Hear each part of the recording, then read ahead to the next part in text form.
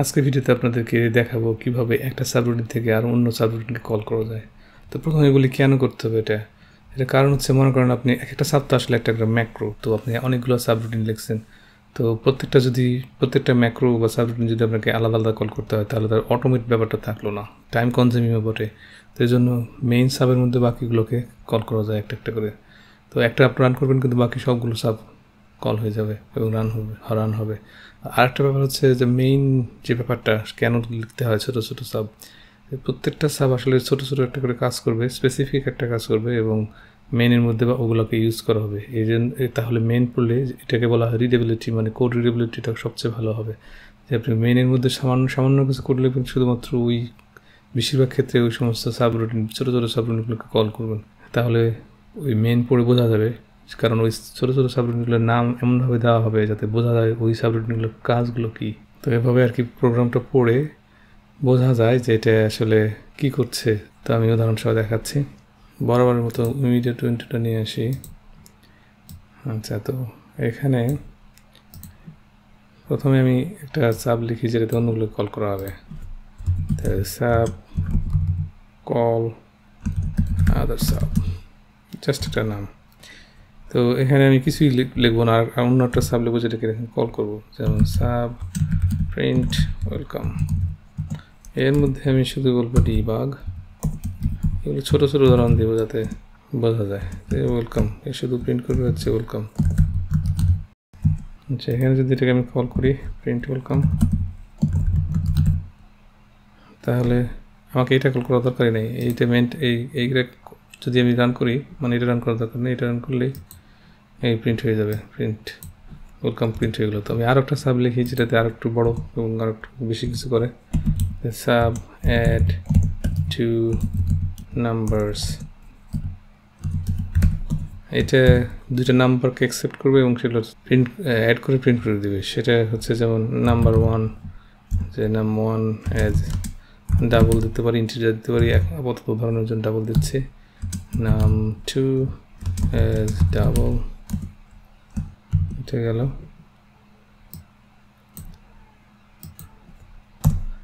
এখন কি করবো, ডিবাগ ডট প্রিন্ট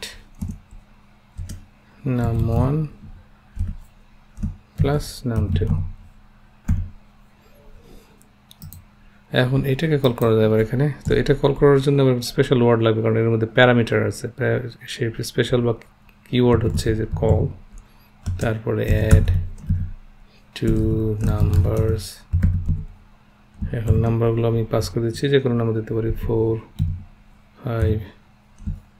তো এখন যদি এটাকে রান করাই, এর মধ্যে কিন্তু আমি তেমন কোনো কোডই লিখিনি, আমি শুধুমাত্র দুইটা ফাংশনের নাম, আমি পরবর্তী দুইটা সাবেন লিখছি।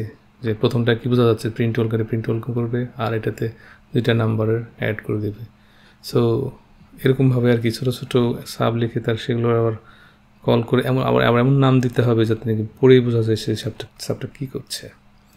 আচ্ছা, যদি আমি এখন এটাকে রান করি, প্রথমটা হচ্ছে ওয়েলকাম প্রিন্ট করলো, পরেরটা হচ্ছে এটাকে 4 আর 5 অ্যাড করে এখানে প্রিন্ট করে দিয়েছে। আচ্ছা, এটা গেল মানে সাধারণ ডিবাগ দিয়ে ধরুন দিলাম। এবার রিয়েল লাইফ এক্সাম্পল, যেখানে আমি এক্সেল ইউজ করে সবসময় উদাহরণ দিই, সেটা দেখাচ্ছি। তো এখানে আমি গতদিন যেটা করছিলাম যে এখানে গ্রেডগুলো নিয়ে আসছিলাম একটা গ্রেড টেবিল থেকে। তো আজকে আমি বিভিন্ন এই গ্রেড অনুযায়ী একটা করে কমেন্ট করবো এখানে। তো সেটাই করে দেখো। তো মেইনের মধ্যে আজকে মেইনটা একটু বেশি বড়ো থাকবে, কারণ আচ্ছা মেইন সম্ভবত কিওয়ার্ড হতে পারে, মেইন সাব লিখে দিই। আজকেরটা একটু বড় থাকবে কারণ এখনও ফাংশনও দেখায়নি, ফাংশন দেখালে কালকে দেখাবো, যেটা একদম ছোটো করে ফেলে দেওয়া যায় কোডটাকে।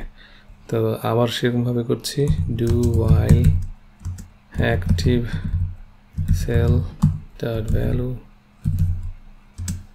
Is not equal to MT loop.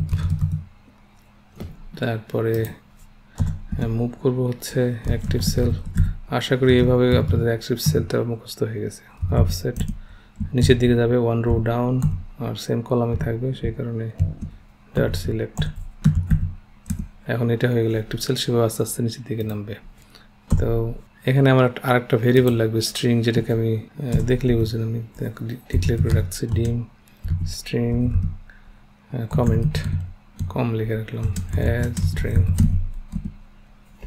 তো সিলেক্ট কেস, আবারও গতকালকের মতো অ্যাক্টিভ সেল ডট ভ্যালু এটাকেই ইন্টারগ্রেট করছি অ্যান্ড সিলেক্ট। এখন হচ্ছে কেস, গতকালকে যেমন নাম্বার দেখাচ্ছিলাম আজকে আমি স্ট্রিং দেখাচ্ছি, মানে ওইটাতে এই কেসগুলোর নাম্বারই সীমাবদ্ধ না। যদি এ প্লাস হয়, কেস এ প্লাস, তাহলে ওই স্ট্রিং কমেন্টে আমি কমেন্ট করব ইকুয়াল এক্সেলেন্ট।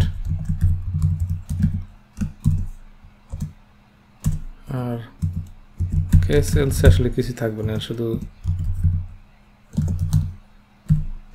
নাম লিখে দেবো, কারণ সবগুলো গ্রেডের জন্য আমি কমেন্ট করব, সুতরাং দরকার হবে না। এগুলো কপি করে আমি পেস্ট করে দিচ্ছি। এটা হলো এ, এটা বি, এটা পিছিয়ে আসতেছে, এটা বি, তারপরে এটা সি,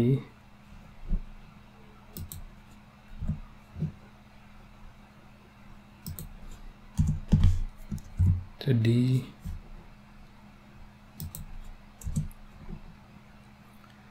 সি, লাস্টেরটা হচ্ছে এফ।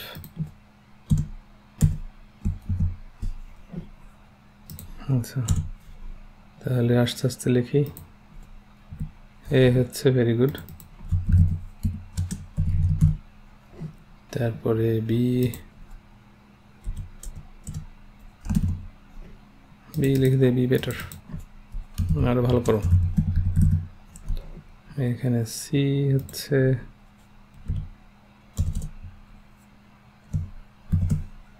সি প্রিন্সিপাল, হ্যাঁ না, সি কাউন্সিলর। আর ডি হচ্ছে সি প্রিন্সিপাল, মানে কলেজ থেকে বের করে দেওয়ার অবস্থা আর কি, বা স্কুল থেকে। আর এফ হচ্ছে রিটেক, এটাও রিটেক করে না পারলে এটাকে বের করে দেওয়া হবে। আচ্ছা, এটার বাইরে এখন আমি এই কমেন্টগুলো পাওয়া গেল, এখন আমি আরেকটা সাবরুটিন লিখবো যেটা নাকি কমেন্টটা ওই সেলের মধ্যে প্রিন্ট করবে।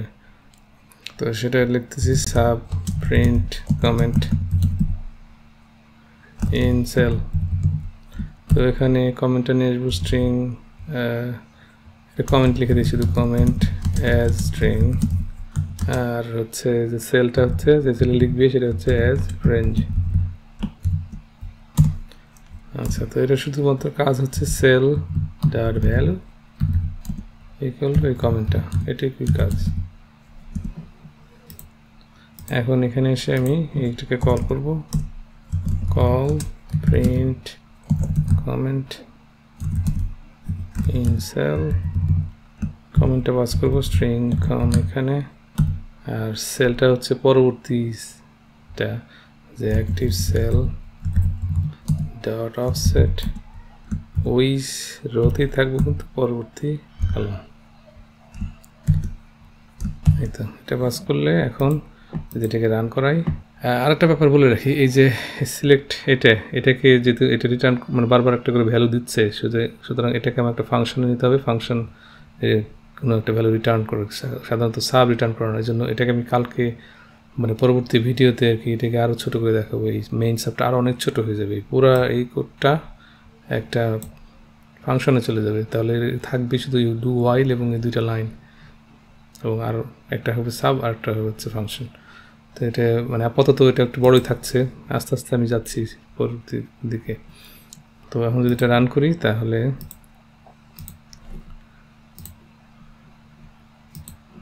এখানে কমেন্টগুলো এখানে চলে আসবে।